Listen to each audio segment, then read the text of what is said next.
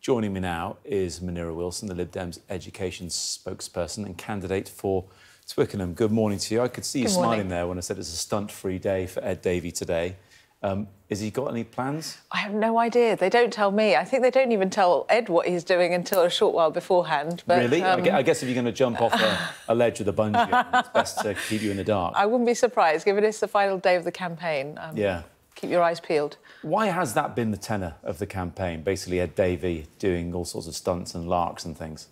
Well, I think Ed has said that politicians shouldn't take themselves too seriously, but he's been using those opportunities to draw attention to serious issues, whether it's being on a paddleboard in Lake Windermere to draw attention to the issue and the scandal of sewage in our rivers and seas, which is one of the big issues that people up and down the country have raised with us and that we're campaigning on, or whether it's raising the awareness about children's mental health by going on a slip and slide in half-term. So it's really been about to draw attention to serious issues while saying, actually, we politicians shouldn't take ourselves too seriously. Did he take the post office scandal seriously enough? Yes, I think he did, and I think, you know, Ed has said... That's not what postmistresses and postmasters are saying. In fact, they're saying that all these stunts that he's doing around the country are whitewashing history and directing attention away from what he did as the minister responsible for post offices when the scandal was unfolding. Look, every single day of this campaign, Ed has put himself in front of broadcasters, people like you, done countless interviews and has answered every question put to him. There's no whitewashing going on.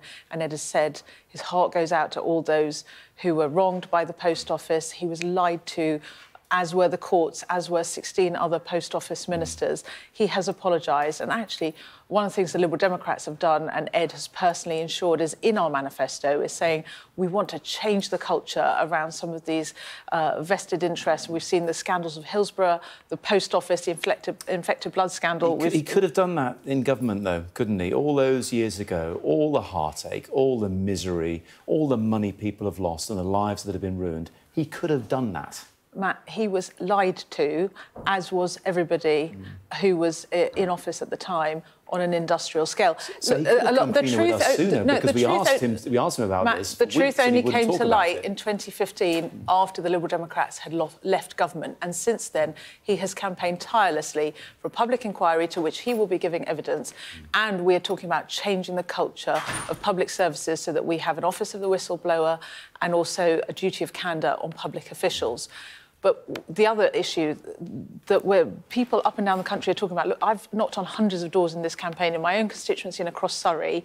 Not a single person has raised the post office with me. What they are talking to me about is that they can't get an appointment with their GP, NHS waiting lists and scandal of sewage in our rivers and seas and the cost of living crisis. Those are the issues that when I'm out and about in Twickenham and in Surrey that people are raising with me on the doorstep. Ed Davey was, of course, in government because the Liberal Democrats went into coalition with the Conservatives.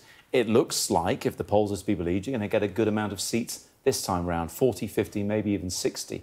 You could feasibly hold the balance of power once more. Would you consider coalition again? Look, not a single vote has been cast.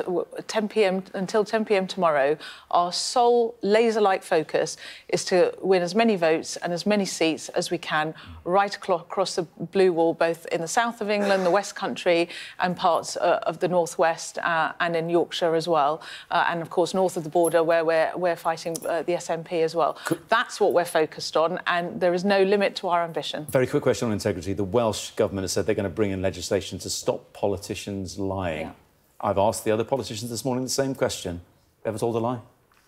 Not to my knowledge, no. I make a point of not lying, even white lies. It's not an entirely serious question. No, honestly, I think honesty. I pride myself on honesty, integrity, and authenticity in politics, and I think it's important. I haven't seen the legislation, so I'd need to look at it. But in principle, I have absolutely no problem with it. Munira Wilson, thank you. Thank you.